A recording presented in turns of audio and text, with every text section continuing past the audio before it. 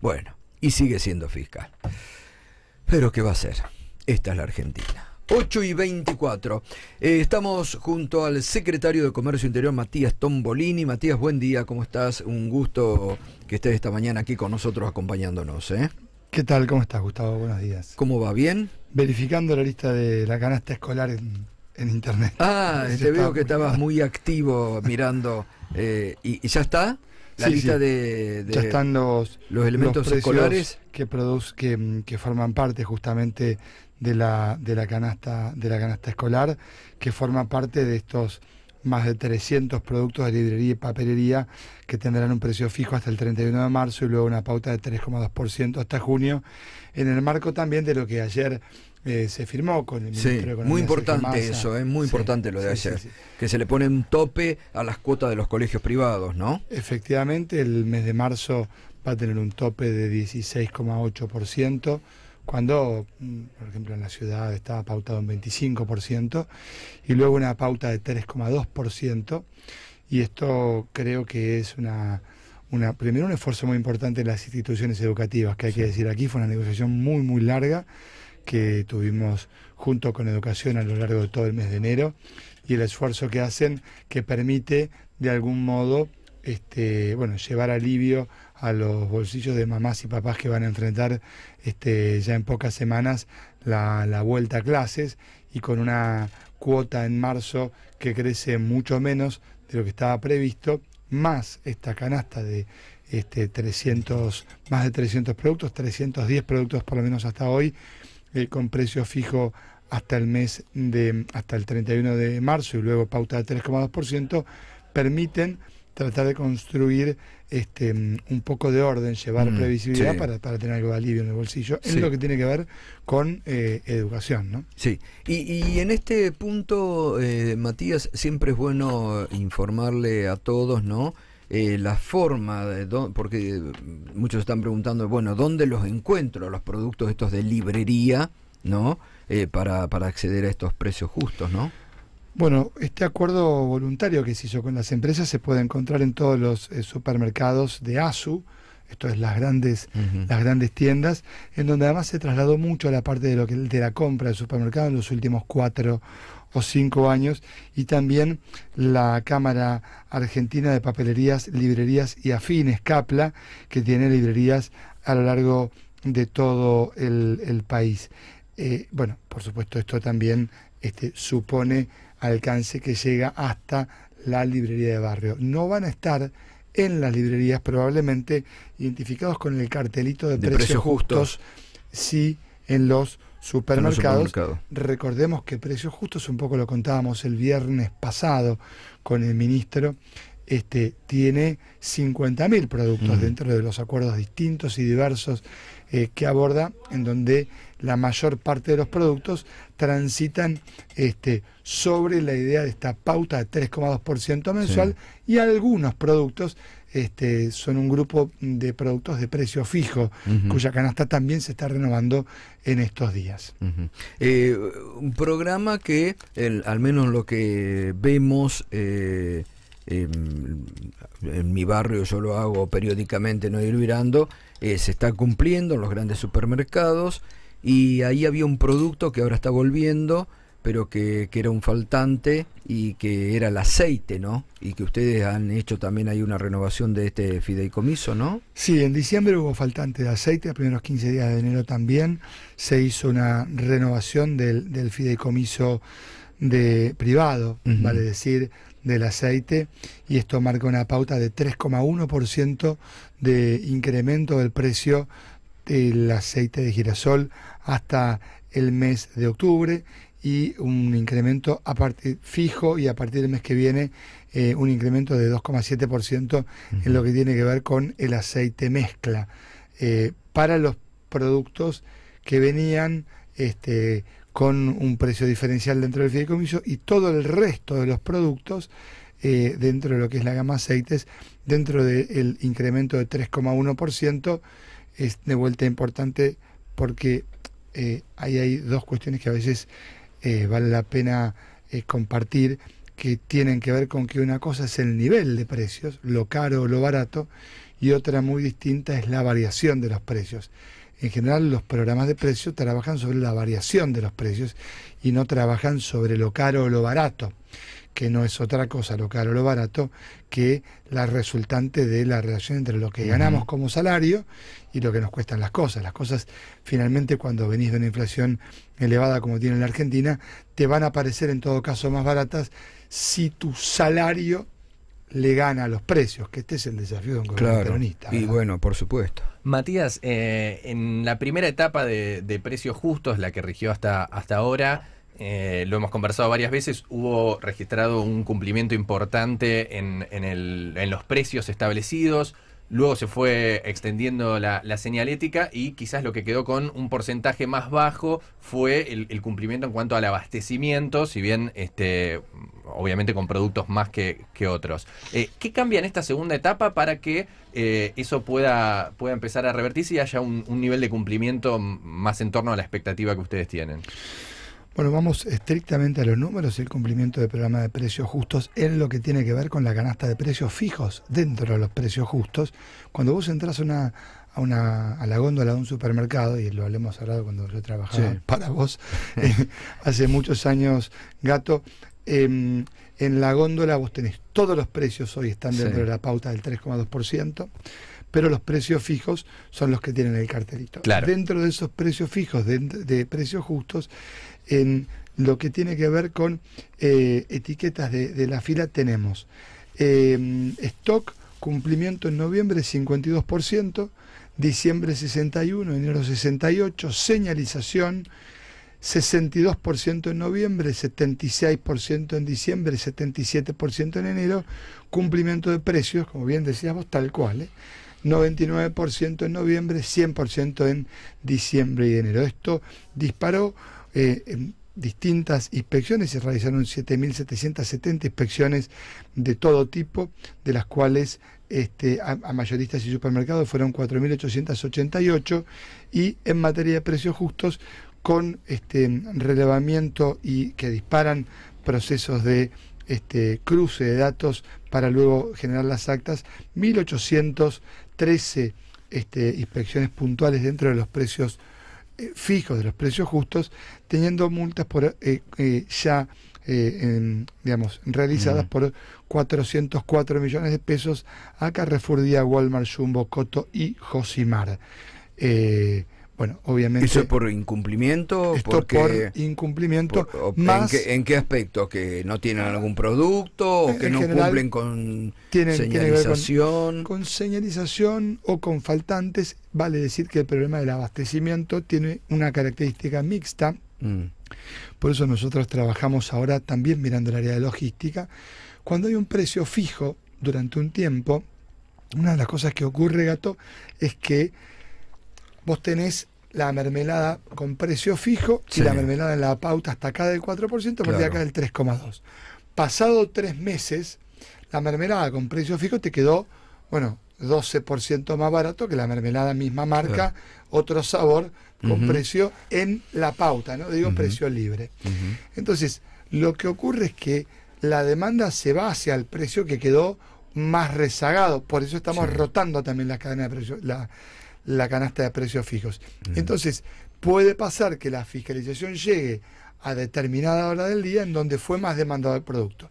Por otra parte, el supermercado no tiene mayores costos y entonces pide más producto de ese producto que tiene precio fijo, porque el supermercado margina sobre el valor que le cobra el fabricante de mermelada. ¿Quién es el menos entusiasmado en entregarte la mermelada de precio fijo? El fabricante de mermelada. Vale decir, en Argentina no hay 800 fabricantes de mermelada, son siempre... Es un segmento concentrado. Ese y todos los alimentos de la Argentina son segmentos concentrados.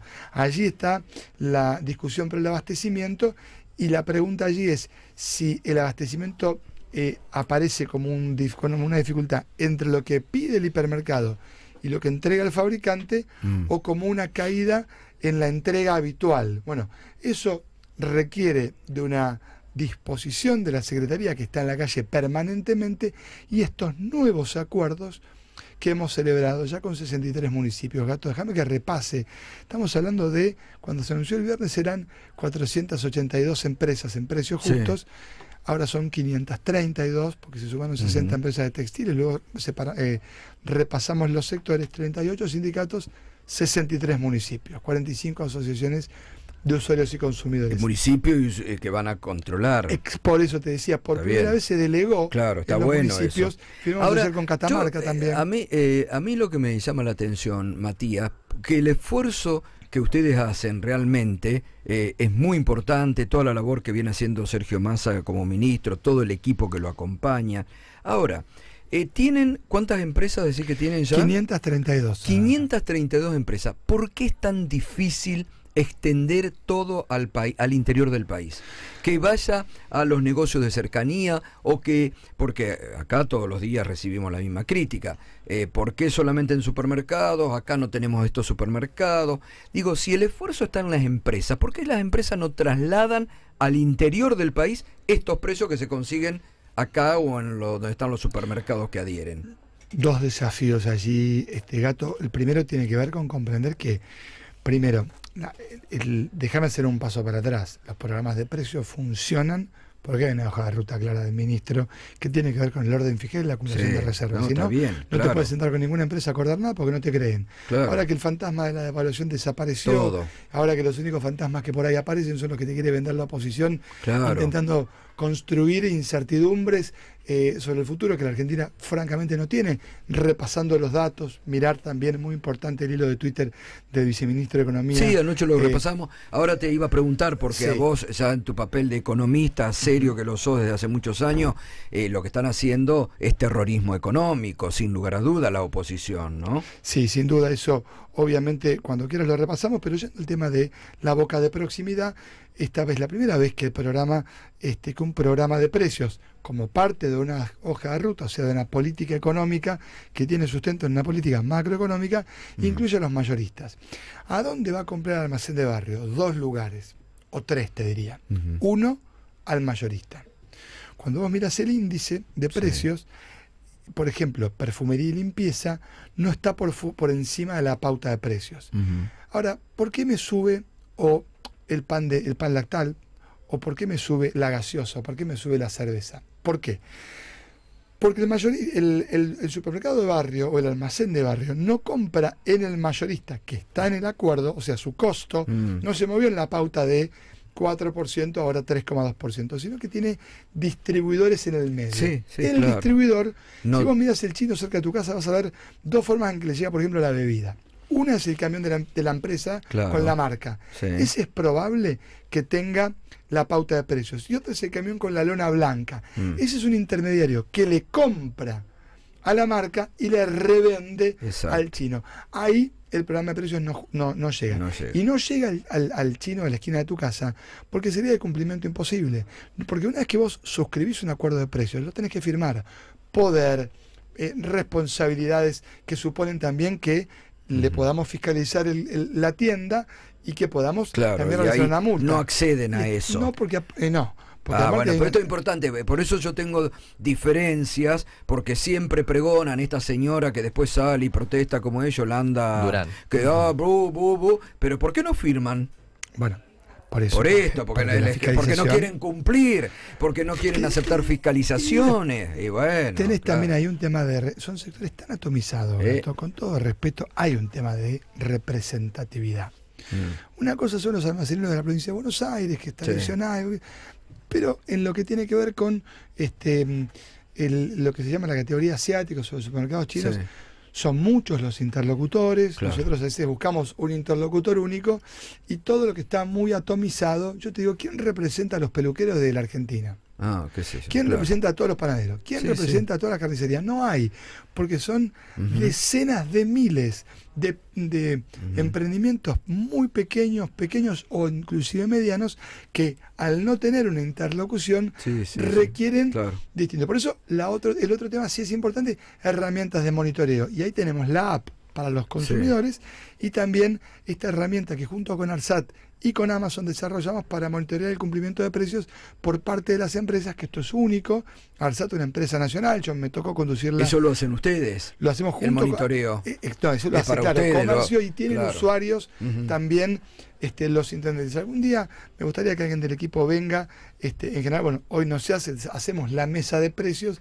En esa mesa de precios tenés 18 personas todos los días mirando la pantalla, viendo los desvíos que hay justamente respecto de la pauta, que lo más importante es la pauta de precio del 3,2% contra lo que debería ser y lo que es.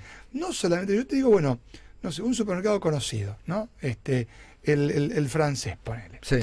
Tiene el mismo precio del agua mineral que tengo aquí en la mano, en la boca de proximidad, el formato express, en el hipermercado y en el maxi y en el mayorista. No tiene por qué tenerlo. De hecho, su competencia nacional, que te conoce, tampoco tiene el mismo precio. Entonces la pregunta es, ¿cómo veo que no me mueva más del 3,2%? Bueno, esta idea del dato atómico es lo que analiza esta nueva herramienta. 15 millones de datos por día analiza justamente esta herramienta y dispara las alertas para que los hipermercados, bueno, den cumplimiento a esto. Bien. Ahí ya me están llegando, si hay preguntas que la gente quiera saber, Euge, vamos a trasladarlas también, vamos a hacerlos participar, pero ya muchas preguntas me están llegando por WhatsApp con el tema de la carne, ¿no? Me están poniendo ejemplos, por ejemplo, en Chascomús dice que aumentaron de 1.200 a 2.400 pesos el corte de pulpa, dice, estaba a 1.400, ahora está a 2.200 pesos el kilo de pulpa. ¿Qué es lo que están pensando ahí? Ahí la verdad que esto es más resorte de la Secretaría de Agricultura. El ministro está preocupado, pero ocupado en este tema, y seguramente en pocos días tendremos alguna novedad que tenga que ver con buscar soluciones, te diría, sostenibles en el tiempo, que tengan como punto de llegada acuerdos voluntarios que no sean voluntaristas. Y allí el trabajo con toda la cadena de valor, allí es donde tenemos a nuestro secretario de Agricultura, un crack, te diría en esto, como Juanjo Bailo, trabajando junto con el ministro Massa. Se había comentado ya esta posibilidad del un esquema de descuentos o descuento en las carnicerías, del 10% con las compras con débito. Yo aguardaría que esté el anuncio por parte del ministro y del secretario. Bien. Ahora, la carne, además de ser un producto sensible para todos los hogares, por la importancia que tiene, también tiene un peso específico muy importante a la hora de la medición de la inflación, con lo cual me imagino que es doble la preocupación en el ministerio respecto de la evolución de la carne, que el año pasado aumentó muy por debajo de la inflación general. Este año empezó a despertarse y ya adelantan que pueden venirse más subas en las próximas semanas. Dos cuestiones respecto al tema de la carne, porque, a ver, los programas de precios buscan generar orden en los precios, previsibilidad, construir alivio, pero evitar abusos. Vamos a repasar un poquito, porque si no la carne, viste que uno dice, no, aumentó menos el año pasado. En el año 2019, el IPC carnes de la provincia de Buenos Aires registró una suba de 62% y el IPC de alimentos y bebidas 56%. En el 2020, las carnes le ganaron 56 a 38 a los precios de alimentos y bebidas, ni te digo al IPC general. En el año 2021 le ganaron 60 a 50 carnes a precios. Y efectivamente, en lo que tiene que ver con el 2022, carnes subió 62 y precios de alimentos y bebidas GBA aumentaron 97%. Acumulado del 2019 al 2022, carnes le ganó por casi 15 puntos a los precios. Basta de la mentira de la carne, subió mucho menos en el último año. Solo el año pasado. Claro, hay que mirar todo el ciclo, que no tiene que por supuesto, como bien dicen los productores, hay que considerar el aumento de los costos, por el aumento de la guerra, por el aumento de los insumos, eso desde ya. Pero acá, los formadores de precios no son carmelitas descalzas. Entonces, es importante entender, porque si no, aumentó mucho textil, lo mismo. Empezamos con una discusión, construimos un acuerdo que no está dentro de lo que se anunció el otro día, que no tiene que ver con consumo masivo, tiene que ver con quien fabrica la tela y con produce la indumentaria. ¿Alcanza? No, seguramente hay que seguir construyendo una oferta muy atomizada, pero no digamos que aumentó menos en un año, porque cuando miras el ciclo largo, es importante entender que la ecuación es más compleja. Matías, ¿qué es lo que pasa? Vos sabés que yo soy muy hincha, me has escuchado más de una oportunidad, te lo he preguntado más de una oportunidad desde que estás en la Secretaría de Comercio Interior. ¿Qué pasa con el tema de la ley de góndolas? Que es una muy buena ley.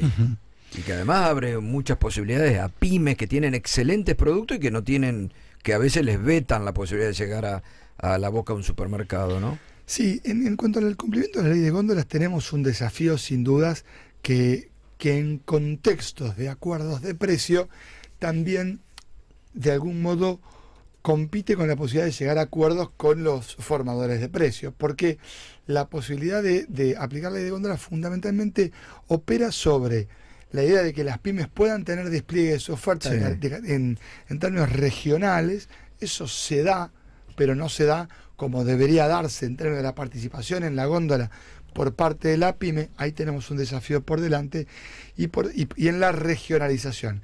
Ahora, después está el tema de que a veces la pyme elige no ir al supermercado. ¿Por qué?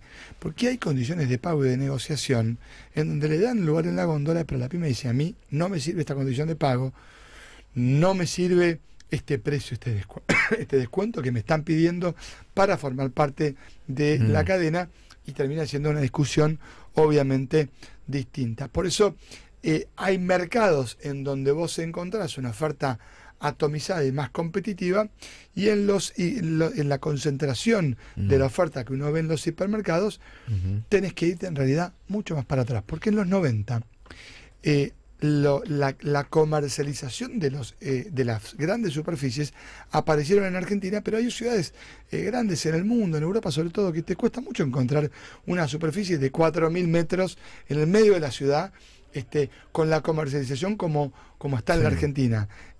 Lo que ves en general están en las afueras de la ciudad, dándole lugar justamente a superficies más pequeñas, teniendo la posibilidad justamente de que intervengan otros actores como las pymes en la comercialización. Bueno, esto requiere un cambio también complementario, mucho más de fondo. Matías, el tema de frutas y verduras, ¿sí? Que es una dispersión de precios total. ¿Sí? O sea, nosotros tenemos un servicio que precio de referencia del mercado central, y que luego en una verdulería encontramos un 500, un 600% de ese precio de referencia de lo que se vende en el mercado central. ¿Por qué? Bueno, a ver, eso tiene varias explicaciones. En general hay una cadena de intermediación que obviamente tiene una explicación en donde a veces es complicado entender por qué la brecha es tan grande entre lo que pagamos en el barrio y lo que se paga en el mercado central. Por otra parte, vale decir que tenemos un desafío pendiente en frutas y verduras que presionó muchísimo sobre el índice en todo 2022. Ahí también hay una condición climática. Vos por ahí ves un vegetal que de un mes para otro sube, creo que fue la lechuga, que en diciembre subió como 130%, y después bajó como 80%. Y después, exactamente. Tiene un componente estacional muy fuerte, pero tenemos el desafío de intentar ordenar la oferta. Vale decir que los mercados de frescos, en donde no hay diferencias por ahí tanto en términos de marca, porque no encontrás una marca pegada en la lechuga o en la cebolla o en la papa o en el tomate o en la batata, bueno, requieren una acción en donde la intervención es indirecta, es decir, a partir de aumentar fuertemente la oferta, y entendiendo que a veces por ahí te pasás de rosca en el aumento de la oferta y terminás teniendo un excedente de oferta que genera que se tire la mercadería. Por eso son mercados muy particulares, en donde obviamente tenemos que fortalecer el trabajo del mercado central. ¿Se está trabajando en alguna iniciativa en ese frente con el mercado central, con algún otro actor? Sí, a ver, el mercado central allí, recordemos que por allí hoy no es el mercado central de los 80 y los 90. Porque ahí tengo yo la pelea con mi verdulero todos los días, ¿no? Porque cuando yo llego a la verdulería me pelea, porque nosotros acá 2 veces por semana ponemos los precios de referencia al mercado central. Claro. Pero el verdulero mío no va a comprar al mercado central. Claro. Va a comprar a otro mercado, claro. San Martín, no sé qué, y los precios son diferentes. Entonces yo le digo, anda al mercado central. Sin duda. No, porque me queda más lejos, porque no. Entonces, Ahí también hay diferencia, ¿no? No todos van a comprar al mercado central, lamentablemente. Sin lugar a dudas, nosotros sí podemos intervenir. Por ejemplo, el acuerdo que hicimos con los importadores de bananas, hay 5 importadores centrales de distintos destinos, obviamente de Ecuador, Paraguay, algo de Bolivia, y eso permitió de algún modo el insumo importado controlar el precio, pero obviamente en el resto de la categoría es mucho más complicado. Hacemos un ping-pong rapidito porque hay inquietudes de los oyentes y también le damos participación. Sí, como Nancy de Espeleta, que pregunta qué pasa con los productos sin TAC y sin leche que figuran en la aplicación, en el listado, y parece que ella consulta y nadie responde y nadie sabe qué pasa con los productos sin TAC. La verdad es que me facilitamos un contacto para ver exactamente cuáles son los productos sin TAC que ella no está encontrando. Recordemos que la aplicación tiene un botón de denuncia que permite justamente darle seguimiento a este tipo de casos, pero si me lo das, me lo llevo y le contestamos. Bueno, ahora le damos. ¿Dónde se pueden conseguir el listado de productos, pero de remedios? Pregunta Gabriela de Villa del Parque. Bueno, los remedios forman parte de un acuerdo aparte, que no está obviamente en la aplicación. Nosotros los tenemos publicados, los tiene el Ministerio de Salud en la página web. Si me facilitas el contacto, le vamos a pasar el link. Bueno, la página web del Ministerio de Salud. Sí, igualmente, como definición, ¿no? Son todos los productos de KM, Cooperala y Silfa de venta bajo receta. Los laboratorios por fuera de esas cámaras no están dentro de la pauta de precio del 3,8% que fue firmada hace 2 meses. Quisiera saber qué pasa con la leche Casanto, dice Claudia de Tesey. No se consigue, estaba a muy buen precio. La leche Casanto vuelve a formar parte del mix de productos de los precios fijos dentro de la pauta de precios justos de 3,2%. Lo va a estar viendo en la aplicación en las próximas 96 horas y va a haber un volumen de abastecimiento allí mucho mayor. En general, el Mastellone, que es el productor de todas estas marcas de leche, a veces hace más bien. Nosotros habíamos puesto dentro de los precios fijos, dentro de los precios justos, a la Serenísima, y eso a veces dentro de una misma marca genera como competencia interna, pero verás seguramente la leche Casanto en góndola en los próximos 7 días. No sé si viene a cuento, pero Lalo de Tigre deja su inquietud respecto del ingreso de repuestos neumáticos para automóviles que falta para que se regularice el abastecimiento. La dificultad de aprobación de importación más los requerimientos técnicos restringen los ingresos y también disparan los precios de la poca existencia. Bueno, en términos de lo que tiene que ver con las importaciones, vale decir primero un dato general. Las importaciones el año pasado en la Argentina totalizaron poco menos de 82.000 millones de dólares, creciendo 29% respecto del año 2021 y 11% en cantidades. Nosotros, a poco de llegar, con la instrucción del ministro Massa, fuimos intentando ordenar el comercio exterior a partir de el sobrestock que claramente se disparó con el adelanto de importaciones durante los meses de julio, agosto y parte de septiembre, cuando había todavía en la Argentina la idea de que podía venir un salto de tipo de cambio. Pero si uno mira el crecimiento de las importaciones en términos generales, lo que ve justamente es que hay allí un aumento respecto al 2021, contrario es una merma. Y en términos de aprobaciones de las importaciones, bueno, obviamente en noviembre hemos tenido 71%, ya en diciembre se regularizó con el 89% de aprobado respecto de lo solicitado. En un país en donde no están prohibidas las importaciones, a veces se observa un poco más, porque nosotros creemos en que el Estado tiene que intervenir en la Administración de Comercio Exterior para evitar abusos, para que los dólares de los argentinos no se lo queden un par de vivos que cuando traen un producto sobrefacturan la importación, giran los dólares al exterior y se quedan con los dólares que nos pertenecen a todos, que deberían ir justamente al mundo de la producción y del trabajo. Y ahí hay que hacer control permanente, ¿no? Y ese es un ahí trabajo hay que hacer, pero permanente. ahí hay que hacer un control permanente. Hoy hablábamos con el titular de la Comisión Nacional de Valores, con Sebastián Negri, a propósito de lo que Massa también le pidió, y ahí hay que meterse, porque ahí tenés especuladores permanentemente. O volviendo, y esto que me gustaría escuchar una reflexión tuya, a esto que ha hecho Juntos por el Cambio de Ser, que es terrorismo, ¿no? Es una cosa totalmente y absolutamente en base a mentira, pero que buscan una desestabilización económica y apuntan directamente al corazón del programa de estabilización que llevan adelante ustedes, ¿no? A ver, digamos, repasando algunos de los datos que planteaba el viceministro ayer, acá uno puede discutir relatos o puede intentar discutir datos. Lo cierto es que la Argentina en los últimos años, al revés de haber aumentado la deuda en dólares respecto del producto, que es la forma en que se mide la deuda más relevante, pasó de el 70 al 53% que actualmente representa.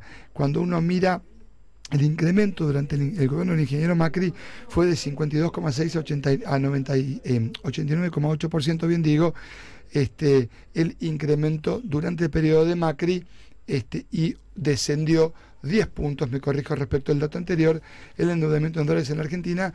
Este gobierno renegoció con el fondo, renegoció con el Club de París, retomó la relación con BID y con Banco Mundial y se financia esencialmente en pesos, en moneda doméstica. Sí. Todo lo que no quiere justamente un gobierno como el de Cambiemos, que lo que hizo fue promover el incremento del endeudamiento en moneda extranjera, que no hace otra cosa que quitarle grados de libertad a la Argentina en la decisión de su política macroeconómica y, por supuesto, dejarlo a merced de lo que pasó cuando le explotó a Macri en 2018 el esquema del incremento acelerado de la deuda que emitió en los primeros 2 años de gobierno y lo terminó llevando a la Argentina a tener que negociar en 48 horas un acuerdo con el Fondo Monetario Internacional que ha tenido un altísimo costo para nuestro país y que nos dejó en una situación de extrema vulnerabilidad, toda vez que hoy tenemos que seguir discutiendo este perfil de vencimientos que, por cierto, en la renegociación de la deuda hubo ahorros, tanto con el sector privado como con la deuda privada como con la deuda con el fondo, de más de 37.000 millones de dólares para adelante. Es decir, parece difícil que los endeudadores seriales de la Argentina vengan a explicarle a este gobierno que hay problemas respecto de los vencimientos de deuda, y también vale decir que esto que decís vos, digamos, generar zozobra en los mercados, no hace otra cosa que plantear una dificultad adicional. Es de una extrema irresponsabilidad, sobre todo viniendo de los expertos en reperfilamiento, porque el único gobierno que reperfiló una deuda en pesos fue justamente el gobierno del ingeniero Macri sobre la primera semana de septiembre, luego de las PASO, cuando antes de imponer el cepo vigente todavía en la Argentina de $200, lo que hizo, primero puso un cepo de 10.000, se fueron 16.000 millones de dólares de las reservas entre agosto de 2019 y octubre de aquel año. Ese fue el financiamiento de campaña cuando el cepo estaba en $10.000, luego fue a $200, y el reperfilamiento de los vencimientos en pesos no fue otra cosa que obra y gracia del ingeniero Macri en la Argentina. Totalmente. Bueno, Matías, te agradecemos que hayas venido y que nos expliques esto, que realmente es todo muy importante, sobre todo en precio justo y cómo hay que cuidar entre todos también el bolsillo de los argentinos. Así que muchas gracias por estar aquí con nosotros. Bien, pasó Matías Tombolini, secretario de Comercio Interior. Y recordar que siempre está la app ahí funcionando.